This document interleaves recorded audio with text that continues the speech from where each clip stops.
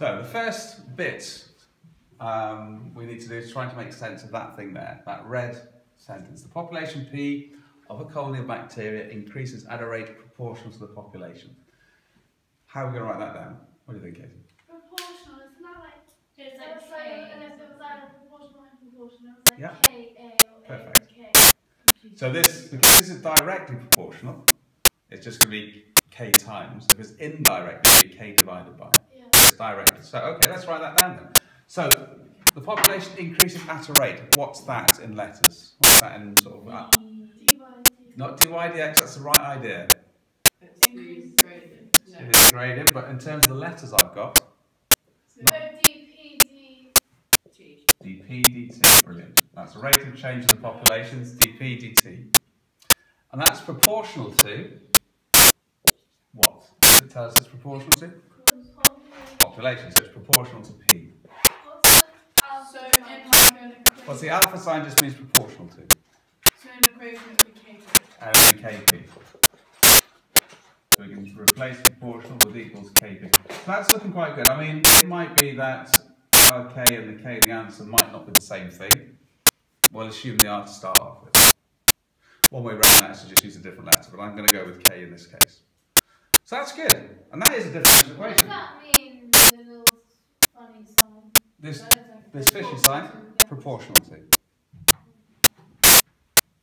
So I've got a differential equation. It's not a complicated one. It's not half as complicated as the ones I asked you to solve previously, but it is a differential equation. And to solve it, we do the same thing. We separate the variables.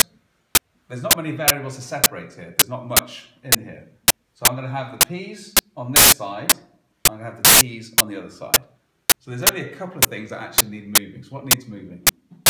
You want the P's on one side. Yeah, p's on one side. So we divide by 1 over P. So we need, yeah, 1 over p dP. dp is equal to K. T. As I say, not much to move.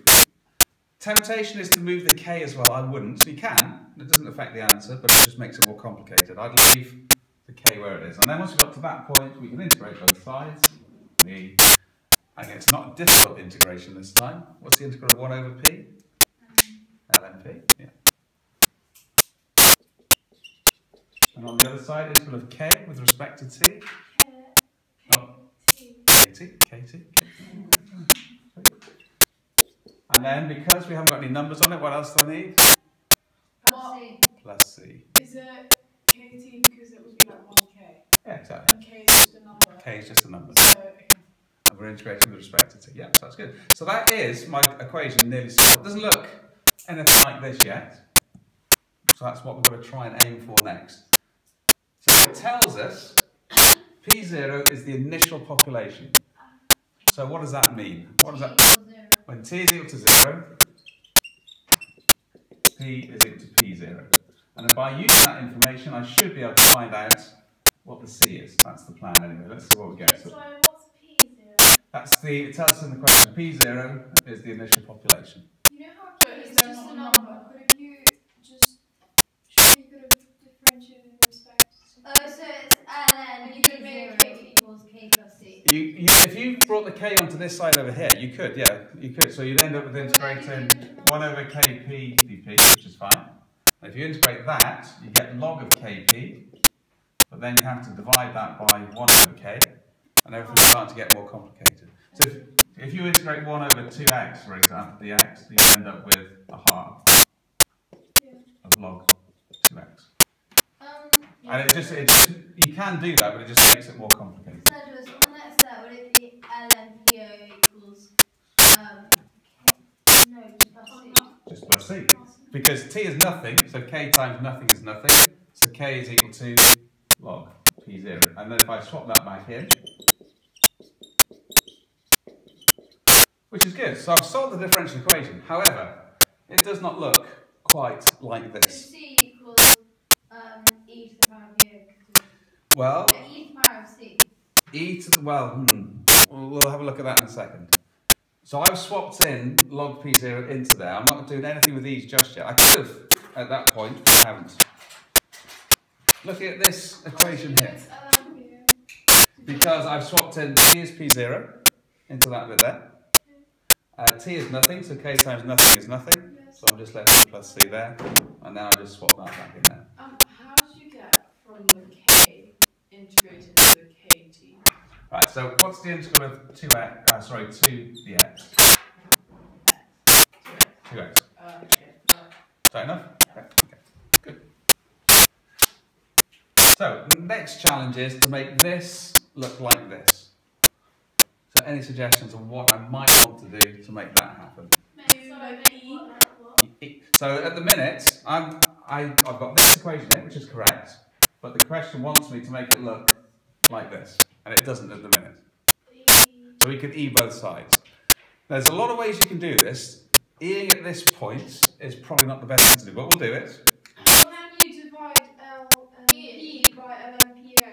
You can't divide by it, but I like your thinking. No, you can minus it. Minus And it. that's the same as dividing. Correct. And then you get rid of L and then you side. add That PO becomes E, here. and then you divide by. Yeah. And then Good. you times by. Like it. You are such a I will do it the way you suggested by taking E at this side in a second. I'll do it over there. But let's just take log P0 from both sides, because this is the easiest way to do it. If you're getting rid of logs, it's best to get all the logs on the same side. Because we're subtracting, it's the same as division. So is it because how do we switch it into how do you get the second then? This one here, No, above 9 above. that one. Yeah. So I've got C is equal to this. I just swapped it into this equation. So C is equal to log. Okay. So at this point here, because I've got everything is just one log on this side, it's easier to do the E. So I end up with that, and you hopefully can see it's fairly straightforward how to get from this one to this one. And then we've done the first bit. But if you decide to take E at this point, I'll do it in red over here. If you decide to take E at this point, E of log P is P, so that's fine. But you've got to make sure that all of that side is raised to the power of T. So it's E to the KT plus log P0 looks like that. The next thing you've got to remember is, if you're adding indices, what's it the same as? Times. So we could say P is equal to E to the KT times by E to the log P0. And E of log P0 is P0. So again, we've got the same result. So either way works.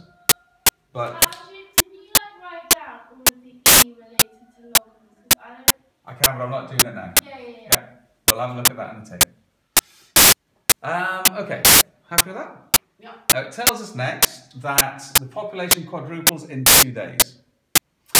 So, looking at this equation here, I can use that bit of information to get the value of k. That's what I want to do next. So what am I swapping in to p and t to make that work? The population quadruples in 2 days. Quadruples means?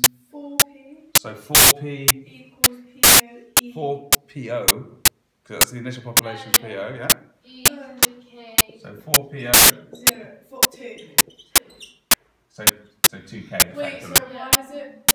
So it quadruples in 2 days. So its initial population is P0. No. In 2 days it's 4 times bigger, so it's 4PO. But why isn't it just 4P? Yeah. Because P is the general population at any particular time, isn't it? P0 is specifically the initial population. Initial number is a specific number. But PO is equal to T. So what is P equals to? No, PO equals the population when we start. That's specifically at the start of the experiment. So it's P equals 4PO E to K. Well, you're saying that, yeah? But when T is equal to 2, yeah, we've started off with PO. It's 4 times bigger, so the P is actually 4 PO. So it's 4 times bigger. Change the P to the PO. Because I start off with an initial population. Let's say it's 10 for the sake of argument. 2 days later, it's quadrupled. So what is it? 4P. It's not 4p, it's 40. It's a specific value. So I started off with a specific PO, which could be anything. 2 days later, it's 4 times bigger, so it's 4 times bigger than this. Not 4 times bigger than the general P. It's 5 times bigger, not 4 times bigger. And that's the next bit of the question. I've not got to that yet. I'm at this part still. Where do you get this 4 from? Oh, quadruples. Quadruples. So then it's not the initial population. It says the population quadruples from what in 2 days? The initial. Initial population. Okay. Okay. No, that's fine. Oh yeah. Sorry, would you find K value and then would you So we've got, substitute into the equation? so we'd find the K value, and then we'd use that K value to find that when the population is 5 times bigger. But looking at that equation there, what can I do to make things a bit easier for myself? And you make it PO because it's the initial population. So. Exactly right, so that's what we started with. So we divided by PO to make things easy for ourselves. So 4 is equal to, then we log it, so we get, Log 4 equals to K. so therefore K is equal to 2. ln2, so half log 4. Y is half log 4 log 2. What can I do with half? What do I bring it into? Power. It becomes power, doesn't it? Yeah. So get K is equal to log 2, which is good. So now, my equation is now P is equal to P0 e to the power of log 2 times my P. I'll put the log 2 in brackets just so that we know the log is only of 2, not of the T as well. So, the last bit of the question then, show the population is 5 times bigger. Alright, so when T is equal to log of A over B. So 5 times bigger implies what's the population now? 5PO, brilliant. So I go back to this equation here, and I've got 5PO is equal to PO e to the log 2 times my T. Then once you found out that you use like the first population from equals and 2 days to get P equals POE 2 times T. Yeah. Then once you have that, then you find out what it is. Exactly right. So I can divide by PO again. So I get 5. Oh, I missed the answer. So 5 is equal to E log 2T. Okay. Log it. So we get log 5 is equal to log 2 times T and divided by log 2. So my initial question was wrong again. So I should have said, I copied it down incorrectly, log A divided by log B. Oh, well, never mind. Get the idea.